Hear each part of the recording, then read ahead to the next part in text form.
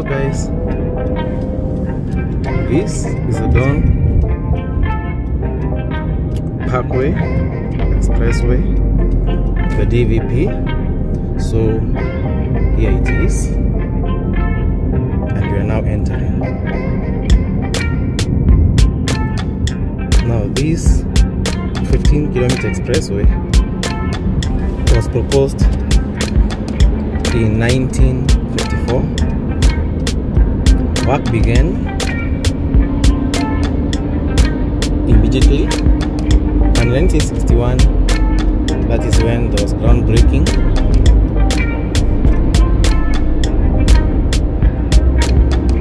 The work stopped in 1967, so it has been here for some time. Why it is known as the Don Valley? It is actually a valley. You can see the elevation of these bridges. And there's actually a river.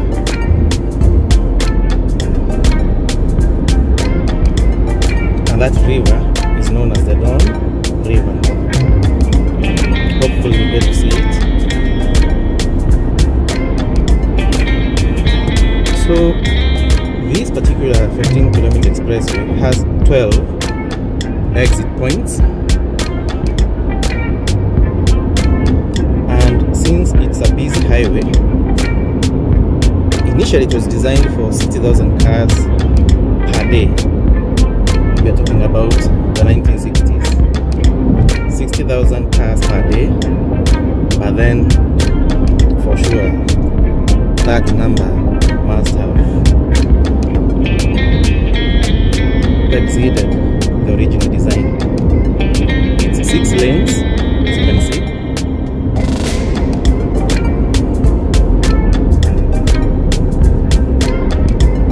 And the good thing about it is that it is so well maintained, because there's regular maintenance that happens, especially during Fridays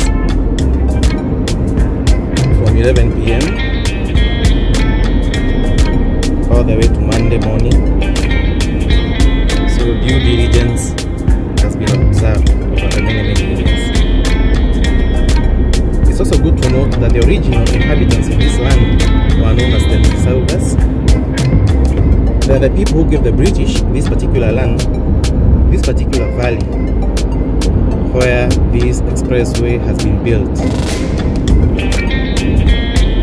And due to one reason or another, there was some misunderstanding, which resulted into a court case, and it was settled in the year 2010. And a lot of money was paid out. So yeah, that's a brief history of this particular expressway. In another video, we are going to do the Don River from another point of view. Now you're on the expressway itself. We are driving through the expressway itself. You can see the bridge.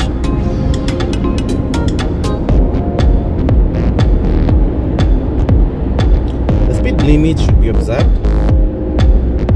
Despite the speed you're seeing the cars going by, 90 kilometers. You can see the elevation of the lights. I'm sure it's to ease the driver's train. You can see this bridge, and this proves to you that this is a valley. You can see for the train, transit train to downtown Toronto. You can also see the other part of the expressway is on an elevation. You can see the embankment to make sure there is no collapse soil. And right there in front of you, now that is Toronto City, downtown. If you may, the central business district area. As you can see, the highway going downtown It's a bit empty as compared to those ones who are coming to town. It's very normal for a weekend. Very, very normal.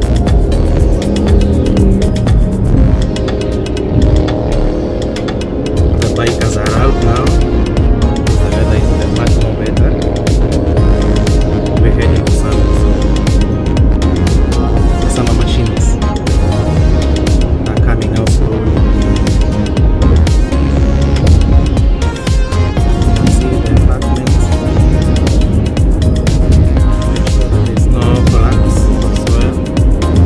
Another bridge. You can see the elevation, which is evidence that this is a valley.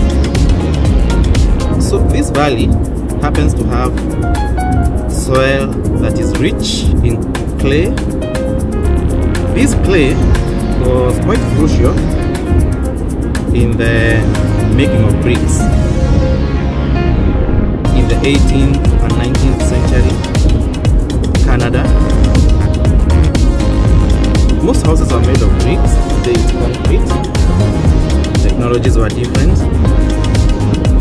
and because the river was quite unrecent, what happened is the businessmen, with the permission of the local authorities, decided, now here it is. Here is the Don River. You can see it. There it is. They decided to straighten this river, and you can see it's running parallel to the road because it used to meander, and that meandering led to so much flooding in the 1950s, especially in 1954. We had serious flooding. So when there's no meandering of the river, of course, there is better management of the flow of water because water flows by gravity.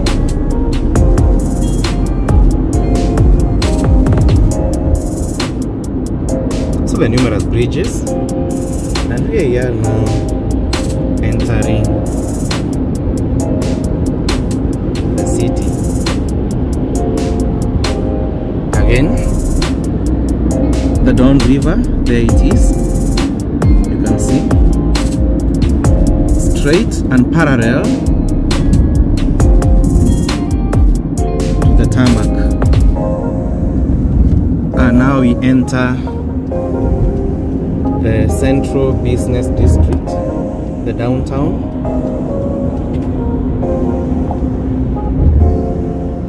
So today is a good day. We don't have excess sunshine. There was drizzle in the morning, but then you can see the CN Tower. I don't know that it will be visible, but I can see the tip, the CN Tower, the iconic Canadian landmark. So there's so much construction going on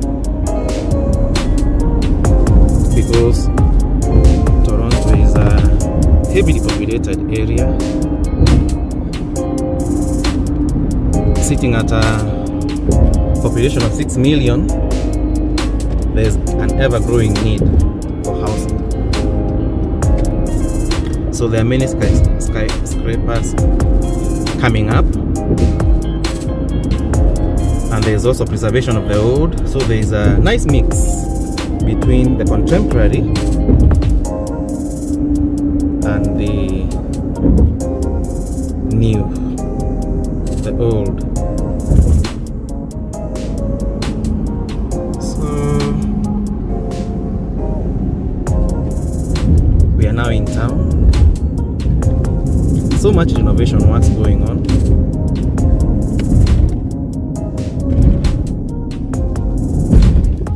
And driving over here can be a nightmare if you're not used to such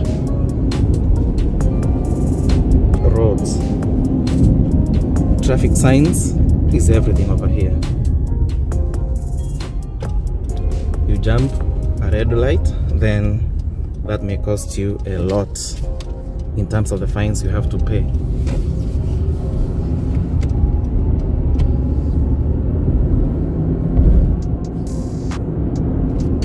So yeah, we are now in town. We are now in town, and as you can see, the streets are not as populated due to the COVID pandemic lockdown.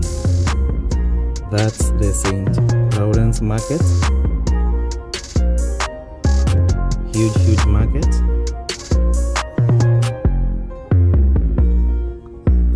So with that, I come to the end of this wonderful video. Thank you guys for being loyal viewers. Subscribe if you're new. Like the video, please. And do leave a comment of what you want to see about this wonderful town in North America, and that is Canada. Subscribe, and let's get to see each other in our next video. Thank you guys, and God bless.